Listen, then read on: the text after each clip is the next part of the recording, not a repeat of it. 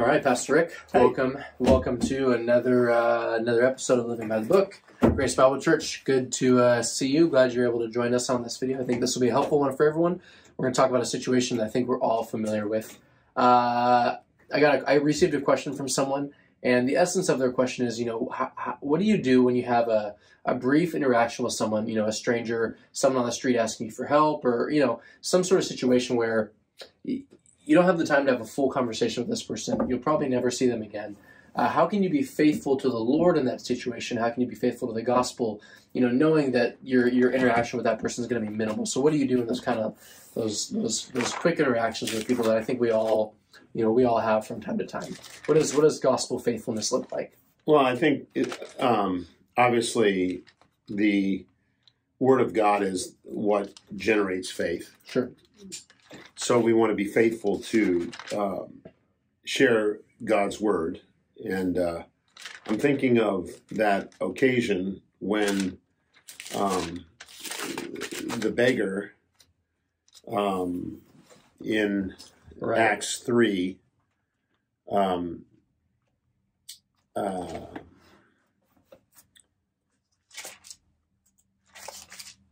now Peter and John were going up to the temple at the ninth hour, the hour of prayer, and a man who had been lame from his mother's womb was being carried along, whom they used to set down every day at the gate of the temple that is called Beautiful, in order to beg alms of those who were entering the temple.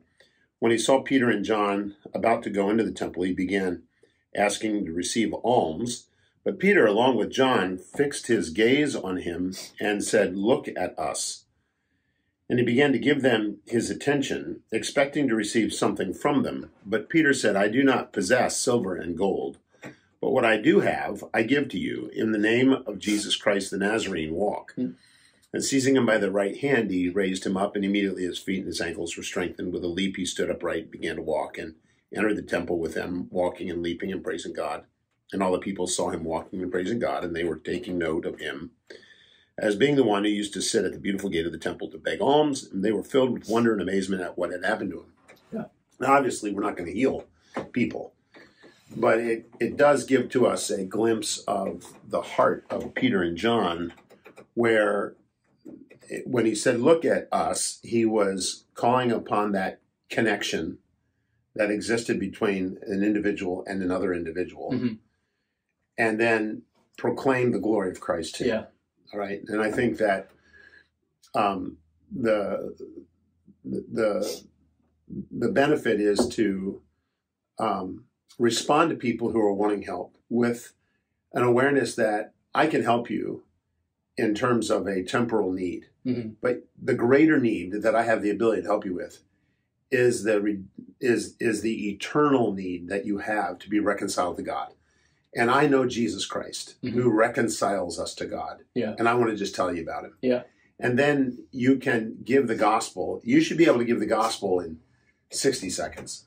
Yeah. I mean, to somebody. Yeah. Right? It's not convoluted. You don't have to get into creation and all those kind of things. You don't have to. Right. If you have a chance, it's the fine. order of the divine decrees. Right. No. The atonement and all that. No. Sure.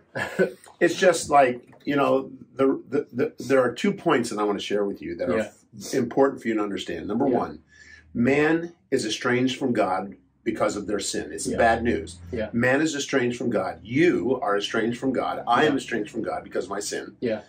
And the consequence of that sin is judgment. The Bible says that the wages of sin is death, and that all have sinned and come short of the glory of God, and that our sin separates between us and God. And so we're in trouble eternally in the eyes of God. But the good news is God loved us so much that he sent Jesus Christ to die to pay the price for our sin. Yeah. And anyone who turns to him in faith believing can be forgiven eternally for their sin. Right. And I point you to Jesus Christ. Right. By faith, that you might be reconciled to God through what Jesus Christ did for you on the cross.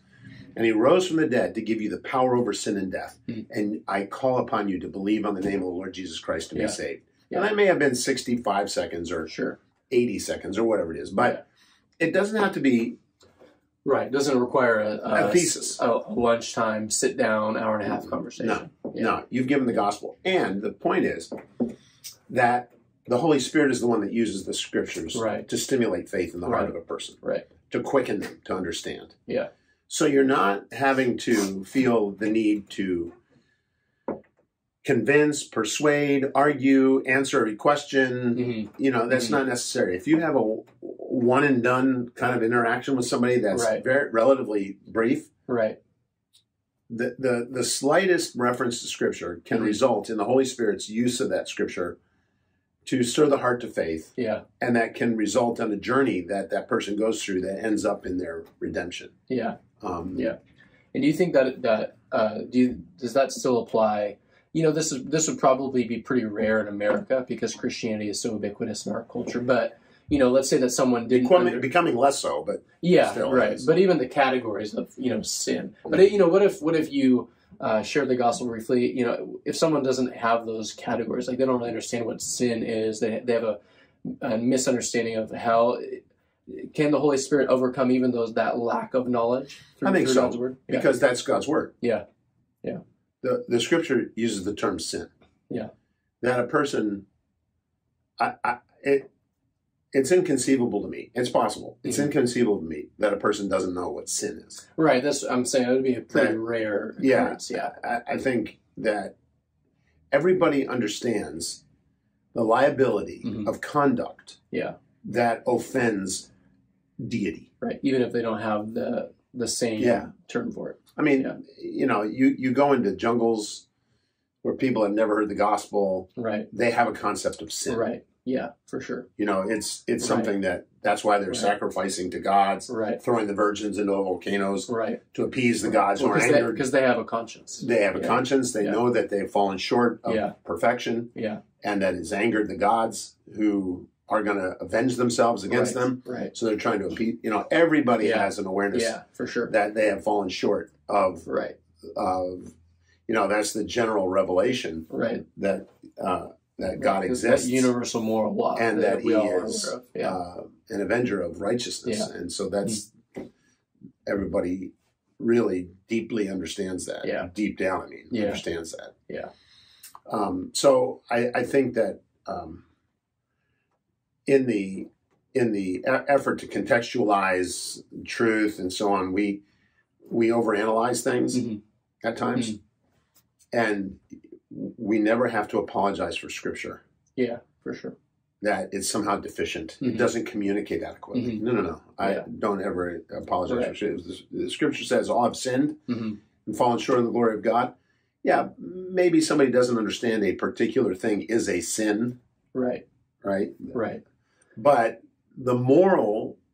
The concept, or the moral construct of the law is inherently and intuitively present in the heart, even of someone who has never heard of the Bible. Yeah. It's there. Yeah. So there's an ability to interact. Now, if somebody says, well, what's sin? What is that? Right. Well, you know, it's the things that we do that offend God. Yeah. Who is absolutely holy and righteous, and in whom there is no imperfection. Right. It's the imperfections of life that put us out of correspondence to or compatibility with God. It's the things that we do that are not compatible with God. Right. Right. So you can be simple in that too, you know. But you know, here, this man received the benefit of the healing power of the apostles. Right. But we give them the same hope because the greater need the greater need that the man had than the physical healing was the eternal resolution of his sin. There have been times before where, you know, I've only had opportunity to give a person a tract. And so I've given them a tract that has the gospel in it. Right. You know, that's what I've done. Other times I've been able to, you know, God say something as succinct as God desires to reconcile us to himself, and he has sent his son to save us from our sin. And we need to trust him. Yeah. Yeah. I mean, something very, very simple. Right.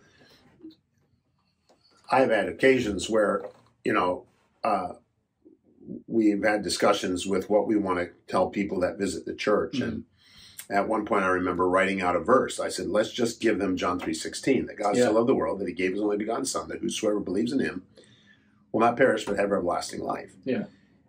And I said, I just want to put it on like a Christmas gift tag. Yeah, I think I remember this. Right? Yeah. And just put it on the gift Right.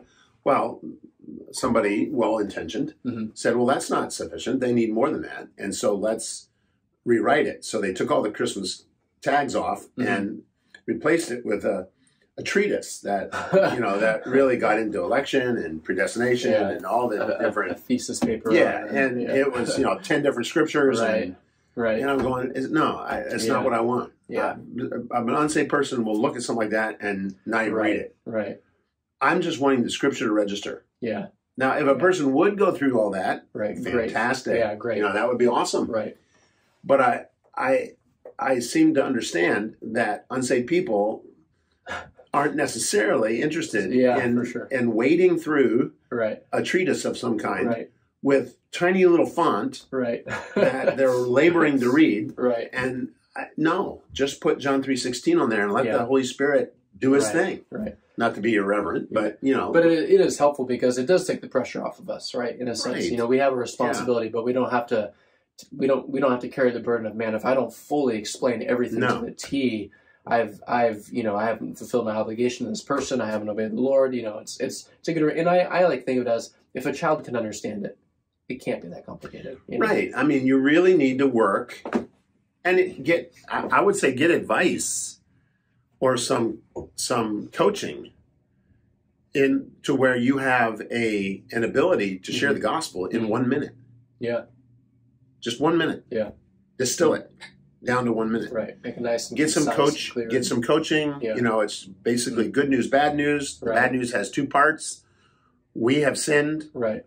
And the sin brings judgment. That's the bad news. 2 parts. Good news, God loved us and sent his Son. Yeah. That whoever believes in him will be forgiven from sin if they repent and confess their sin.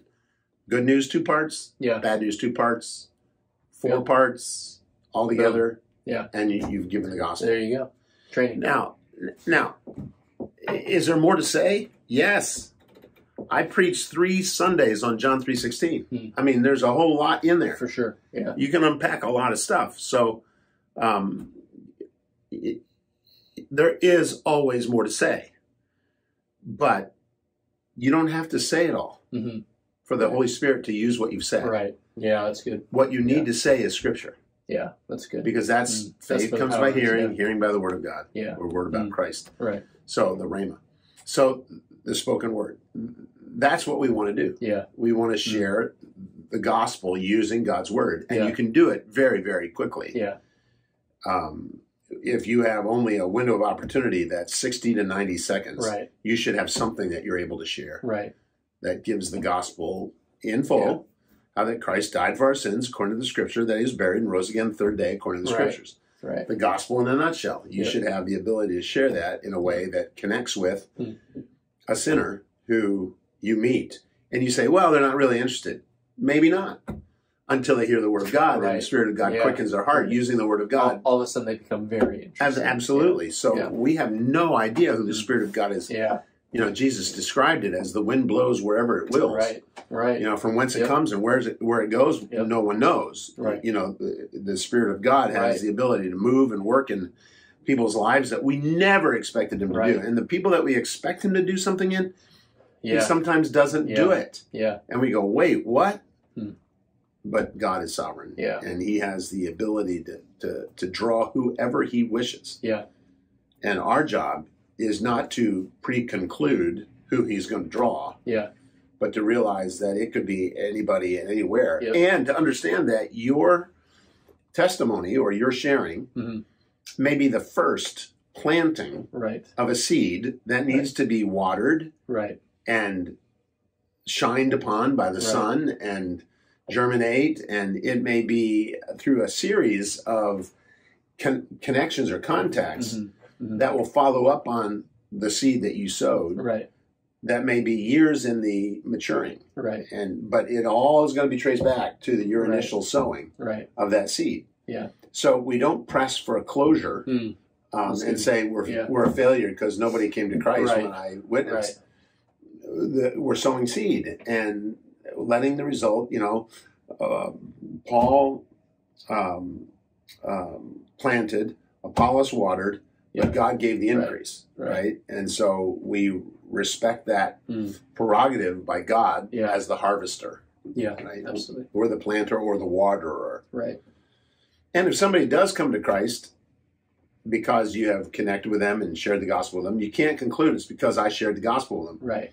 Right. That you may have been the last in a string of events that God has used, or witnesses that God has used to sow and water, and now that God is just using you as the combine that pulls in the wheat. Right. That's all you are. Yeah. But God is driving the vehicle. Yeah. Does combine harvest? A harvester of some kind. I don't know what a combine. I use that. The tractor that has a thing you bought. Not a farmer by formal profession or trade. No, I rely on Safeway and Raley's. Yeah, right. No, that's helpful. That's helpful because I think those situations can be intimidating for people, and it's good to be reminded that our responsibility is pretty simple to communicate the truth that's in God's Word. Well, that's the thing. I what is that? It's a bill. Looks important though. No, it's a bill of some kind. Wait a minute. But what I was thinking about is in the passage where it talks about. Boy, I'm having a